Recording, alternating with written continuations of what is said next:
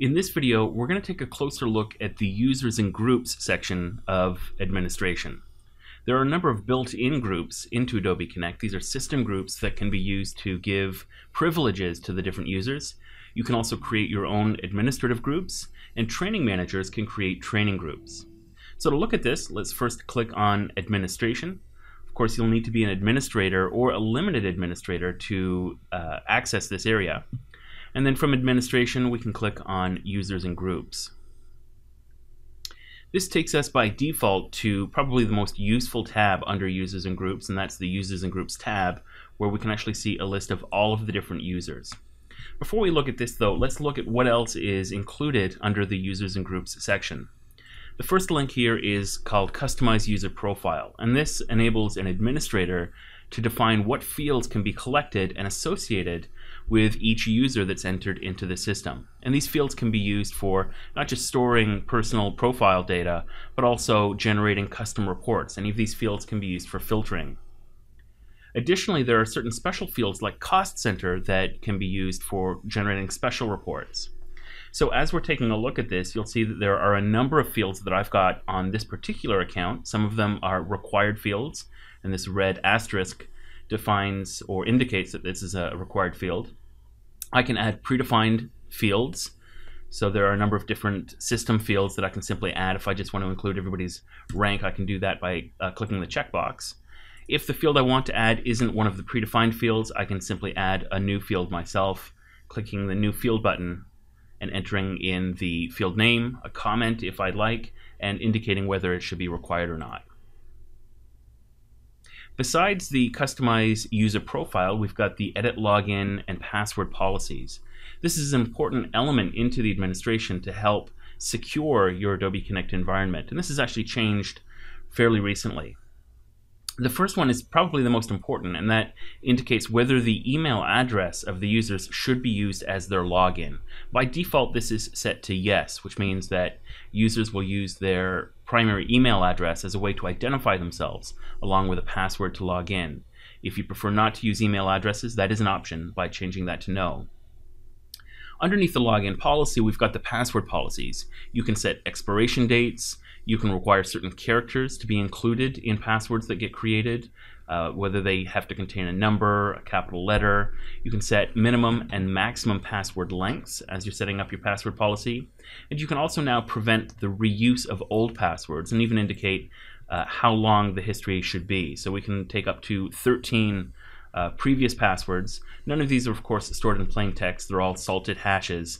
But we'll take a look at the old salted hashes to identify whether somebody's reusing an old password or not. In addition to passwords, rooms can also be set with passcodes. And if I want to enable the passcode option on my Adobe Connect account, this is where I would do it. I would enable meeting hosts to enforce a passcode for room access. That way, instead of having people log in, they could simply require a password or passcode to get into that meeting. I could even force that as an option to require every meeting to always include a passcode. I'm going to leave that as the default and turn that off. And the final step in this is a relatively new section that we've added that enables event managers to create events and have people log into those events, register and actually log into the event itself using social profiles like Facebook or Google. So all of these password policies are available here in the Edit Login and Password Policies section. Another important link in the Users and Groups section is the ability to import a list of users. Obviously, this is not something you want to be doing manually if you're looking to incorporate thousands of users into your Adobe Connect account. This section allows you to simply specify a spreadsheet, a comma-separated values list of hundreds or thousands of users, and they can be imported into the system. This is typically used to import new users into the Adobe Connect system, but it can also be used to get existing users set into a specific group. It's an easier way of setting maybe 1,000 users into a new system group that you've created. So you'll see here that I can select the import type, whether I'm creating new users, whether I'm using this to create actually new groups into the system. I can create new users and add them to one of the existing groups that already exists. Or if they're existing users, if they're already in the system, I can add them to a specific group. So again, they don't have to be brand new users to the system. The second part of this allows me to select a specific comma-separated values file. That does need to be formatted in a certain way, and the documentation gives you the example. It needs to have a first dash name, a last dash name, login, email, password. It can also include any of the other profile fields that you've added as you're setting up these custom profiles. These are really just the minimum number of fields that are required. I've got the options in this section to send an email to all of the new users. So after they're imported, they're notified that they've now gotten an account on my Adobe Connect system. And I can also prompt them to change their password the first time they log in. That's probably a good idea if you're using a spreadsheet or a comma-separated values file to import people. They may have all the same password, or certainly it's a good idea to have them change their password so you've got very unique passwords for each and every user in the system. Beside the import link is the link for cost centers. And this enables administrators to set up cost centers for reporting. And there are a few options around cost center reporting. First of all, it's an option that we can enable in this section.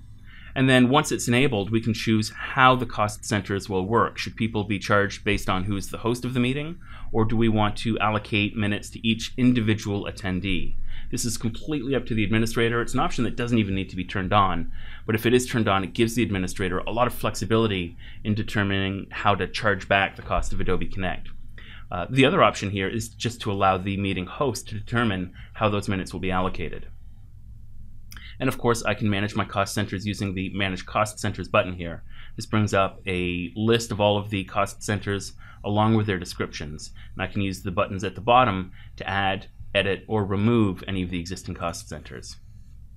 So that's a quick look at some of the different options that are available. Let's go back to the Users and Groups tab. This is where you'll spend most of your time in the Users and Groups section. As I said, by default, it's going to list all of the different system groups, administrator groups, and users in the Adobe Connect account.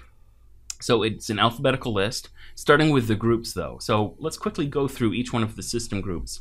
These are groups that will be included in every Adobe Connect account. If it's called a system group, it's one of the default groups in your Adobe Connect account. The first one is administrators, and that's obviously the group of administrators that you've got. This is obviously the highest level that you can have in Adobe Connect. It allows people to access this administrative screen, but it doesn't give them godlike powers in Adobe Connect. An administrator can't necessarily create a new meeting or upload new content. For that, they'd need to be a meeting host or an author. Now, an administrator has got the access to add himself or herself to the meeting host's group, but by default, administrators can't necessarily do everything on the system. They need to add themselves to the appropriate group to give themselves those privileges. There's a group under administrators called Administrators Limited. By the way, to see who's in any of these groups, you can simply double-click that group itself, and that will show you a listing of all of the people that are in that group. If I go back up by clicking up one level, the other option is to click on Information. And there is a View Group Members button that I can click here, or I can edit group membership. And clicking the View Group Members button will actually take me to the Edit Group Membership tab. There's an extra tab on this Administrators Limited group, and that's because it's a special group, and the permissions of a limited administrator actually vary based on an account. So the administrator can define what privileges a limited administrator can have. So in other words, a limited administrator is going to have a subset of the abilities of a full administrator, and the full administrator can actually define which abilities or which privileges those limited administrators have. So, for example, I can give my limited administrators the ability to reset a password and add new users and groups, maybe even modify existing users and groups, but not to be able to delete existing users and groups. Or maybe I want to remove the ability for them to import a full comma-separated values file of thousands of users. That's something that only full administrators should be able to do. So you can see here, as I go down the list, I can define at a fairly granular level what privileges a limited administrator should have. Let's go back to the Users and Groups tab to look at some of the other system groups. Now we're getting into the individual system groups. Authors are able to upload content to the shared content library without being a meeting host. So they'll have a My Content section of their content library. Training managers are able to create and manage training, obviously. They also have the ability to create a type of group called training group, and we'll look at that in just a second. These are all system groups that we're looking at right now. Event managers can create events. Event administrators can not only create events, but also manage events, edit things like shared event templates, email aliases, and they've got a lot more power inside of the events module. Learners is a group that's not typically used anymore. It's something that we've included to make sure that Adobe Connect works with previous versions. This is a way to identify all of the different learners on the system. Meeting hosts have the privilege of the ability to create and manage their own meetings. So this is typically the group that's most used within the Adobe Connect system to enable the different users to create meetings. Seminar hosts can create seminar rooms and manage those seminar rooms. So those are the built-in system groups. You'll notice on my account, though, I've got a number of administrator groups, and these are groups that you may not see on your existing Adobe Connect account. These are groups that I've created as an administrator. So just as I could create a new user, I can also create a new group. And this is something that I can use, again, to help filter out people, whether it's for reports or whether it's because I want to create groups of people for a specific event or training module. Any reason I want, really, I can use these groups to help manage all of my different users. And I can simply give them a name and a description and then start adding people to those groups. It's a great way to manage things like permissions on your Adobe Connect content library, giving certain groups permission for content and eliminating access for other groups. So we've got a number of administrator groups. You'll notice we've also got a couple of training groups. I've got one here called EMEA Sales Team, another one here called US Sales Team. And these are special groups created by training managers. Now, a training manager doesn't have access to this administration users and groups section, but we've added a users and groups section under the training module to allow training managers to create just a limited number of groups, and those are registered here as training groups. So they can add users from the system into their training groups. And then below that, we've got all of the different individual users in the system, and I can pick out my name right here. Again, if I want to see more information about this particular user, if I want to see which groups he belongs to, I can click on the information button on the bottom. And that brings up some information about him. I can see all of the different profile information that may have been filled out. So all of the different profiles fields that we've added should show up here, things like phone number, department, and cost center. I can edit any of that information as an administrator. So if there's some information missing, I can add it. I can also edit group membership, and this is where I would go to understand which groups this user already belongs to. And this is my account here, my profile. I can see that I'm set up as an administrator, an author, a training manager, an event manager, learner, meeting host, and seminar host. I've really added myself to all of those different groups. You'll notice there's a number of different system groups that I've been added to as well. Every time I attend or register for an event, that event has got an associated group. And the users who are registered for that event are automatically added to that event group. Of course, I can click on any one of these and remove myself from that particular group if I'd like. In addition to being able to edit the group membership, we can also identify roles within organizations. So I can select my manager. I've got my manager included, for example, in my profile. That way my manager can generate reports on all of his employees, all of his subordinates, and get a nice tidy training report, for example. I can edit team members. If I'm also a manager, I can add individuals to the team members section to identify who my managerial reports should include.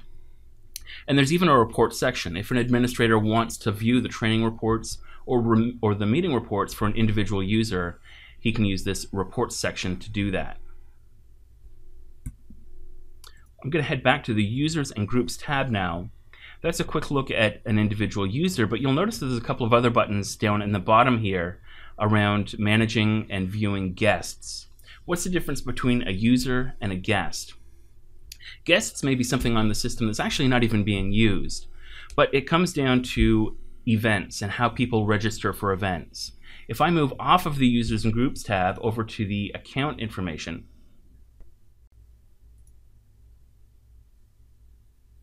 I'm going to click on the Edit Information tab, and I can see that there's an event user policy set. And this is a policy that applies to all of the different events that are being created if you're using the Adobe Connect event module.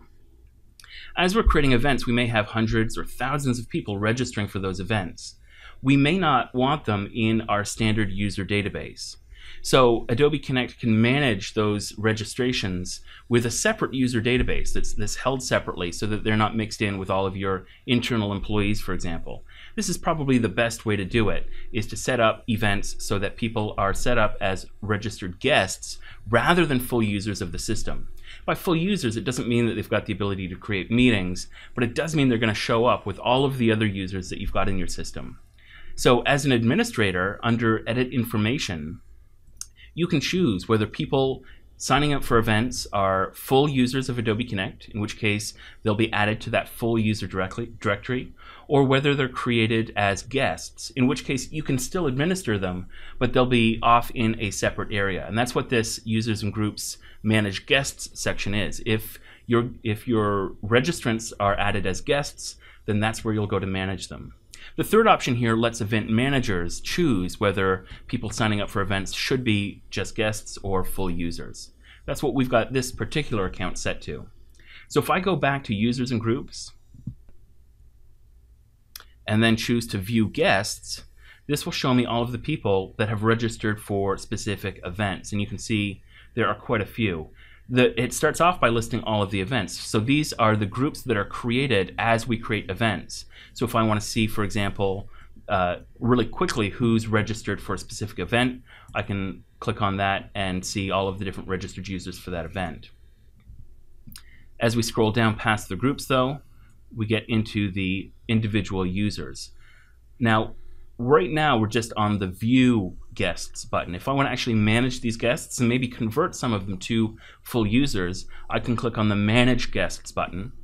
That'll show me a very similar look. You'll notice I've got two different columns now. I've got a list of all of the guests minus the different groups, and I can select one of these guest names and convert to a full user, and that will move that individual user or that individual guest over into my user directory. And I can certainly shift click or control click to select more than a single guest to move them over to the full users directory. So that's a look at the Users and Groups section under Administration inside of Adobe Connect. Thanks for watching.